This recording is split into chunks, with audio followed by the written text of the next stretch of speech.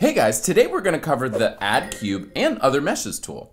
Quick reminder, this lesson is from our Complete Intro to Blender course that we're offering for free for a limited time on YouTube. If you're new here, I'd recommend starting at the beginning of the course. I've added a link in the description. All right, go ahead and open up Blender and let's jump right in. To begin this lesson, let's start a new file. So go up to your File menu and pick the option for New, General, and there's no need to save the file you've been working on. In the new file, you'll start with the default cube, and we want to start talking about the tools that we have access to in edit mode. So to see those tools, press the Tab key to switch to edit mode, and you'll notice a whole slew of tools show up on the left-hand side. Now, while you can hover over these tools and the little description of what each is will pop up, it can be far easier to know what you're dealing with if you do this. Try hovering over the side of the tools, any of these tools, where your little cursor becomes an arrow pointing in both directions. Click and hold down and drag it out and keep dragging to the right until you see the names of the tools appear next to the tool icons and let go. Now it'll be far easier for you to tell what each of these tools is called. You can at any time hover over the outside edge of the tool icon area and click and drag it back to the left if you want to make them icons again. But in this case, I'll drag it back to the right so that we can more clearly see which tools we're working with. And I want to talk about the first tool in what I would call the 3D modeling tools here. So those are these new tools that show up in edit mode, and we're specifically going to cover them over the next few lessons to talk about how to go beyond the meshes that we add and use these 3D modeling tools to create additional shapes in the geometry we have here. Now, in this lesson, let's talk about the Add Cube tool. So go ahead and click once on it to switch to the Add Cube tool. And you'll notice with the Add Cube tool that if you hover over the surface here or the flat ground plane, you'll have a cursor that has a little bit of a mesh grid type thing going on, and it's parallel to that surface or laying down on that surface. If you put it up on the side of this face, it flip-flops around to match up to whichever face you're on. So try this, just in regular space on the ground plane, click and hold down and drag your cursor to a certain place and then let go. Then move your cursor up and then click again. So the first click and drag and let go was to define how wide and deep this would be. And then when you move your cursor up, that's for the depth or the height of that third dimension of that cube. Try it on the top of the cube that you already have. Click, hold down, drag, then let go, and then move your mouse up and then click and let go. And you'll draw a cube right on top. Hey everyone, we're doing something a little unconventional here, and for a limited time, we're giving you access to one of our paid courses for free right here on YouTube, and this lesson is a part of it. Blender is a beast of a program to learn, but with the right approach, it doesn't have to be. That's why we created Blender Academy, to help people build the Blender skills they need and then go out and get the jobs they want. We hope you find these lessons to be a good investment of your time. If you do, and you're serious about learning Blender, head over to our website and continue learning with us. Thanks for watching. Make sure to like and subscribe. And now, back to the lesson. So in one respect, this isn't any different than the Add Mesh that we've been doing all along. You could use your Add Mesh command to drop a cube in here. But there's a few subtle differences. One, whenever you add a mesh, it's always going to add it where the 3D cursor is. So no matter what, you're going to add it there, and then it's going to be added at a particular shape or size, the kind of the default shape or size. So you're always going to need to then move it somewhere and manipulate it further.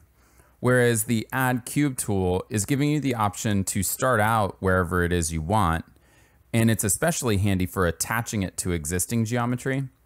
And you can already start getting it roughly the size that you want. So if you need a smaller cube and you want it to be on top here, you notice we could do that far more easily with the Add Cube tool than if we had added a mesh cube and then had to move it and scale it.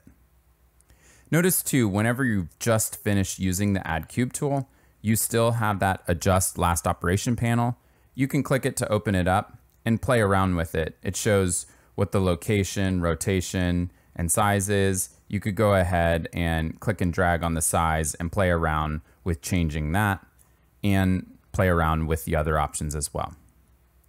I'll go ahead and click on Add Cube, the panel name here, to get that to collapse down. And if you notice, whenever a tool has a little tiny arrow to the bottom right of it, that means that if you click and hold down, you'll see that it will reveal additional tools. So here, as I'm clicking and holding down and moving my mouse, I can cycle through this menu. So I'll stop on Add Cone and let go of my mouse button. So now it switches to the Add Cone tool.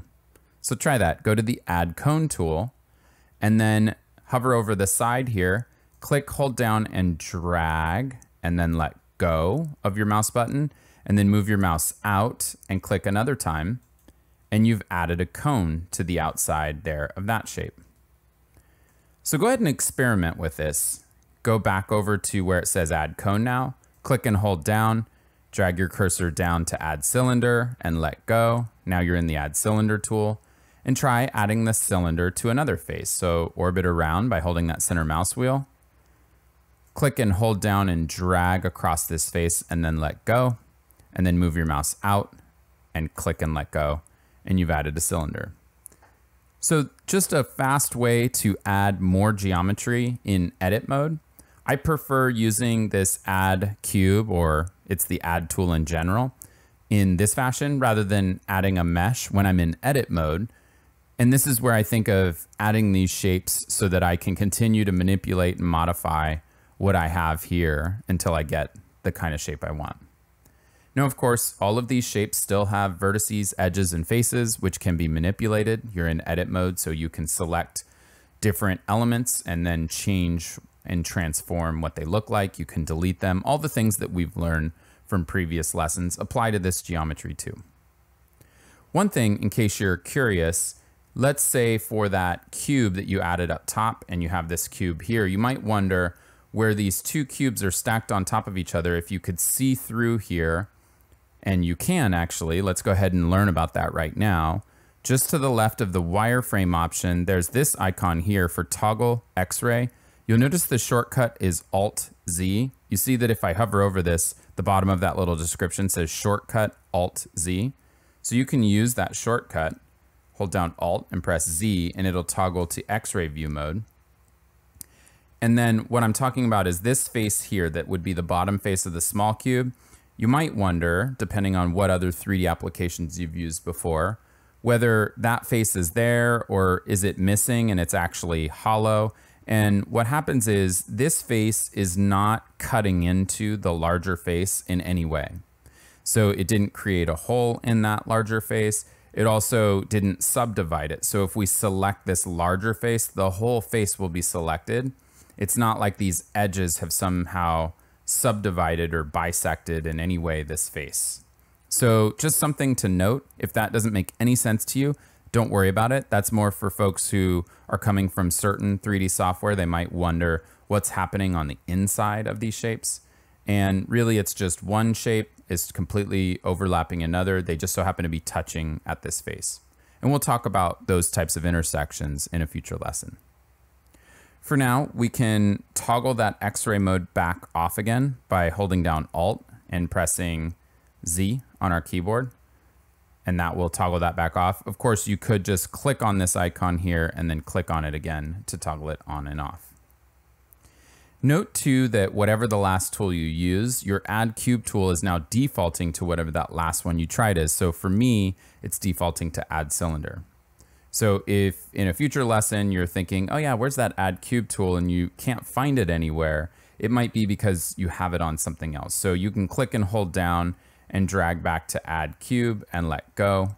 And now it would be defaulting back to the Add Cube tool.